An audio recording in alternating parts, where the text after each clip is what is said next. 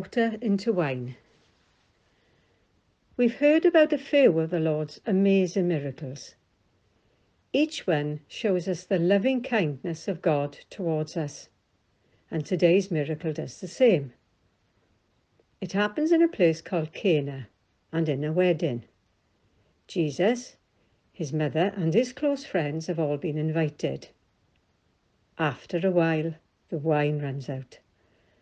Now this would have been a huge embarrassment for the bridegroom, not to mention the damage to his reputation if word got out. The chances are people would have thought him either foolish or mean, or even both. Jesus doesn't seem to be aware of it, so his mother comes to tell him of the predicament. Now we see that the Lord Jesus cares for all the details of our lives, whether big or small. He tells the servants to fill up some very large jars with water. These jars were there so people could wash their hands.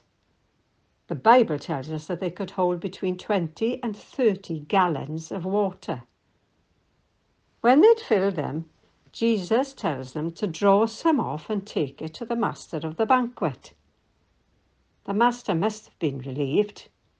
He could continue to supply wine for the guests. But he's amazed when he himself tastes the wine. It's very good wine indeed. He goes to the groom to ask him how he's kept the best wine to last. Normally, the best wine would be first. We don't know his answer, but we can be sure he must have been as surprised and relieved as the master of the banquet was. The Bible goes on to tell us that this is the first miracle Jesus performed in public.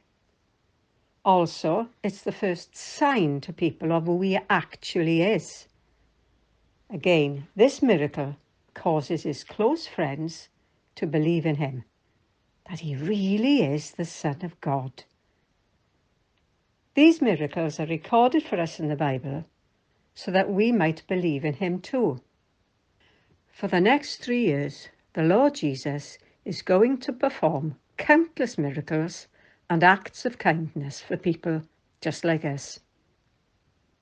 But the greatest miracle of all has to be that people just like us can believe and be forgiven and become the very children of God. This is the greatest kindness.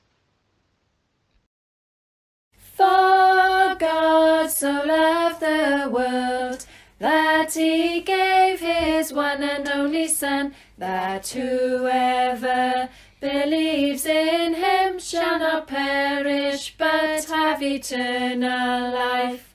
John chapter 3 verse 16. He made the stars to shine.